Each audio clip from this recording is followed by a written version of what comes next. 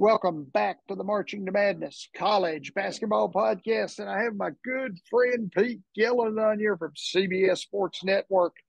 Coach Gillen had 392 wins with a 63.9% winning percentage at Xavier, Providence, and Virginia.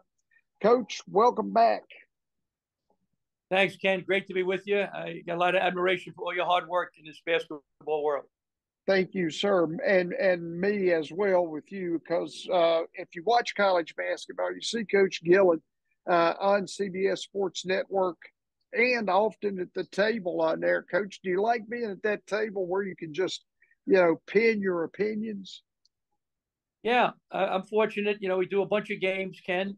As you mentioned, I do some studio work too. Not a lot, but I've done a couple already in New York City. I have another one coming up at the end of December. So I like the studio work too. I coach better, you know what I mean? When I'm there on the sidelines, away from the bench and on the arena and in the studio. But I enjoy doing it.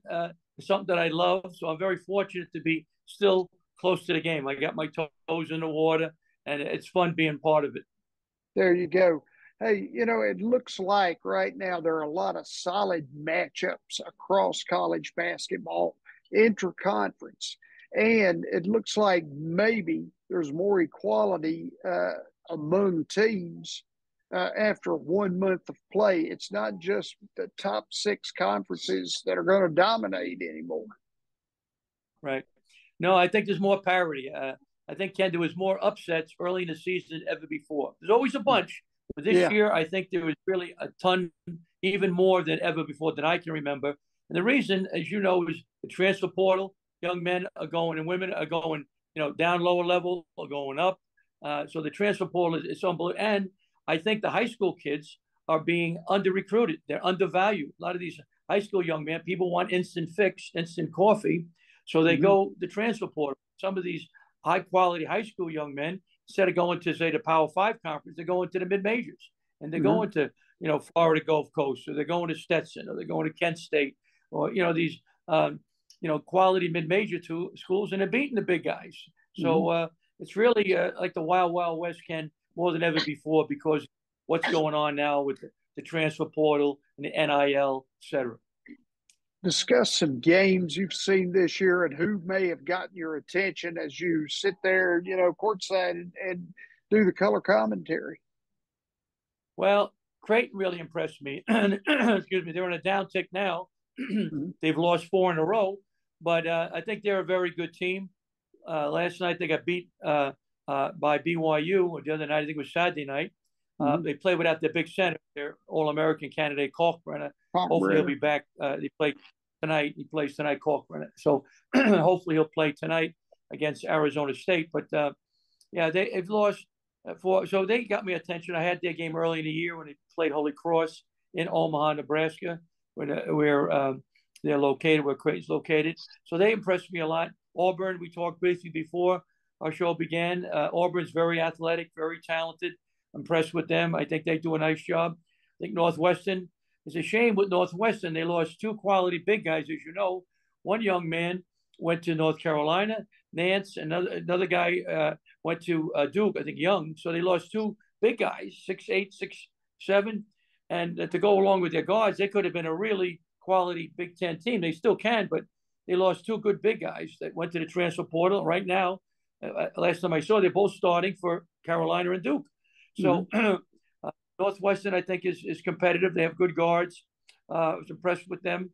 So those are the ones early in the season. I'm trying to think who else. I saw George Washington play, and they're a solid, team in the A-10. So I think it's still early, and anything can happen. But I think, as you mentioned, there's more parity. And I don't know if there's a one super team. I don't know about that right now. It's early. It could be Purdue, could be Virginia, but I don't know. I think there's a lot of very good teams, as you mentioned before, but maybe not one superstar team. Sure. You talk about Auburn, you saw in the SEC, it looks like there's more depth in there, as this may be a 5-team race between Auburn, Alabama, Tennessee, Kentucky, and Arkansas. What are your thoughts on that? And then Mississippi State has gone to 9-0 with a really good defensive team in Chris Jans' first year. Yeah, Chris is an outstanding coach. Mm-hmm. You know, he's an assistant for Greg Marshall for a while. He's a successful coach, at Wichita State for a while. So, yeah, Chris is an outstanding coach, came from New Mexico State.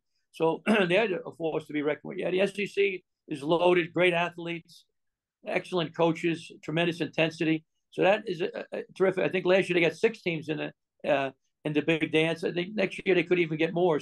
So that's certainly a terrific conference, one of the best. I think the best one though right now, Canada is close. Excuse me, is the Big 12. I think Mm-hmm. they are really good. Only 10 teams, so there's not too much people at the bottom that you can beat up on. So they're really good. You know, with Texas, with Kansas, with Baylor, they're a very, very good team. TCU is an outstanding team. Yeah, Oklahoma is good. So, and once again, they don't have teams, like SEC has 14 teams. So without mentioning the teams, some of those guys at the bottom, you can sure. beat up on and, get well. But Uh, both great leagues. SEC is a great league, and so is the Big 12. yeah, the Big 12. Jamie Dixon's done a good job at TCU coming in and setting down his program. And everybody, like you say, you're going to see Kansas, you're going to see Baylor, you're going to see Texas. But I'm going to throw TCU in the mix for the Big 12 title. No question. They play great defense. They got Mike Miles Jr. is a tremendous guard. So they got a Mm-hmm. chance. They're athletic, they're deep, they block shots. A lot of guys back from last year. I think maybe all 5 starters are back. Yeah, they So are. they're very good. They got a chance to win the regular season title. They lost to Texas Southern, as you know, but one of their players, I think Mike Miles Jr. didn't play. One of their top guys didn't play. So that added to their upset loss. But I agree. I think TCU is going to be right there at the end. What's your take on the ACC? It seems like Virginia Tech could be the favorites right now, actually, and it looks like maybe a 5 to 16 uh, group going forward to win, the conference championship. Definitely. Virginia's going to be right there. They have one of the oldest teams in the country. A lot of those 5 starters back. Tony's a great coach. They Mm-hmm. really played outstanding defense. Gave up like 61 points a game last year, top in the ACC, 6th in the country. So the defense travels well, as you know. Defense Mm-hmm. travels. So they'll be right there. Virginia Tech's outstanding team. I saw them play the other night, and they're very good. They do an outstanding job. So I think those 2 off the top. Carolina, unfortunately, they've lost 4 games, which is stunning. 2 out in Portland in that tournament, but Mm-hmm. it's surprising that they've been struggling so much. I think they'll get better, but I don't think they'll be the champs. I think Virginia Tech, as you mentioned, and Miami. Can't forget them. Miami. I watched them the other night when you Mm-hmm. were sleeping, Ken. I was working, and I was watching them. Just kidding. No, I I know. watched Miami. You know, play. I watched Miami play against NC State, and Miami's got an outstanding team. They got a lot of their guys Yeah. back, tremendous guards. They shoot the 3 well. Jim Larinaga, veteran coach, has had wonderful success. So Miami, I think, is in the mix for the title, but I'd go with Virginia by an eyelash over Virginia Tech. But I think those 3, my mind, at the top of my head, are the top teams in the ACC. Yeah, I was going to mention Miami, and I was sleeping when you was working. That's I'm just kidding, Ken. You're a great that's a American, and you outwork everybody. nah. I don't know about that. But Miami's a team I think that could play their way into the ACC title. And my opinion is Isaiah Wong at like a 2 guard is as good of an all around player as you're going to see in the ACC. He's good off the dribble. He's a great passer, great outside shooter with the 3. And then they've got Norchad Omier, who came on as a transfer from Arkansas State. He's 6'7", Yeah, 220. He's a force in the middle. yeah, no, he's terrific. I was impressed with them. They got down big against NC State on Saturday, came back and won the game. So, and NC State's good. They're much better than they Yeah. were last year. So, I think Miami's going to be right up there with Virginia Tech. I think those 3 right now. It's early yet. Things could change with injuries and kids, stepping up. But I think those 3 are the favorites for the regular season title in the ACC. Coach Houston lost to Alabama Saturday, but I think the Cougars are a deep team and are as well coached as anybody in the country by Kelvin Sampson. They feel like they may be deeper than 8 players on that roster. Yeah, Kelvin is an unbelievable coach. I was with him at USA Basketball. We're both on a committee to help pick the teams for the Pan American Games, the Goodwill Games, the World University Games. The medium level, not the Olympics, but the other USA national teams, and got to know him real well. A tremendous coach. He's really basketball 24 hours a day. His family's involved with it, as you know. His son, Yeah. is there with him, assistant. His daughter works at the university in marketing, and his wife helps out. So they're really invested in. He's a great, great coach. I was surprised because they had the lead. I didn't watch the game much, just flipping around, but they had the lead, and then Alabama got hot at the end, the last 10 minutes, and one hit some threes. So, but they're playing Virginia coming up, so that should be an outstanding game. Houston at Virginia is coming up pretty soon, so that should be a good game. But he'll be right there at the end. Sasser's a great player, their guard. Now, can they score enough? When they get down to the Elite Eight, Final Four, we'll see. But they're certainly in the mix for the national championship. Yeah, totally. Now, I was going to ask you about UConn because right now they're 11-0, and the Big East is upcoming. Adama Sanogo and then the Klingling kid are 6'9" and 7'2" inside. And defensively, they hold their opponents now to 38.5% from the floor. Yeah, he's done a great job, Ken. I saw them practice early in the year. You were on your yacht somewhere vacationing. You know what I mean? I saw them practice. I'm just kidding. No more, Ken. That's the last one. But keep doing it. I saw them practice and very impressed with them. I didn't know they'd be 11-0 in all candidate schedule. You know what I mean? They played out in Portland, played great, won 3 big games, but they played a lot of low-level mediocre teams, so that has helped them. But they're certainly a top 10 team.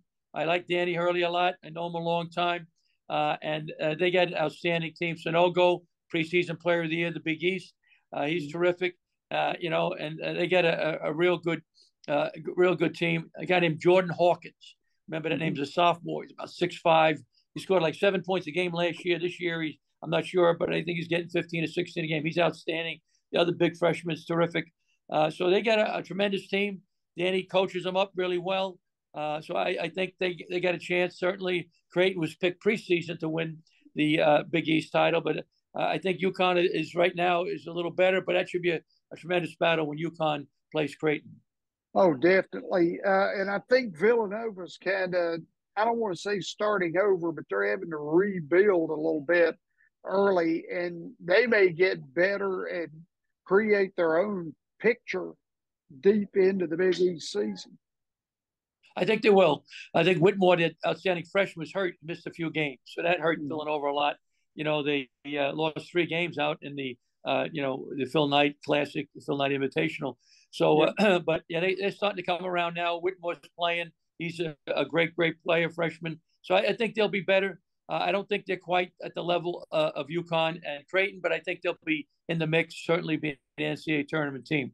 The transfer portal. If you were still the head ball coach, as Steve Spurrier used to say, somewhere. Yeah, all right. You're a Southern football fan. I understand. I'm with you. How would you use the transfer portal in coaching and recruiting?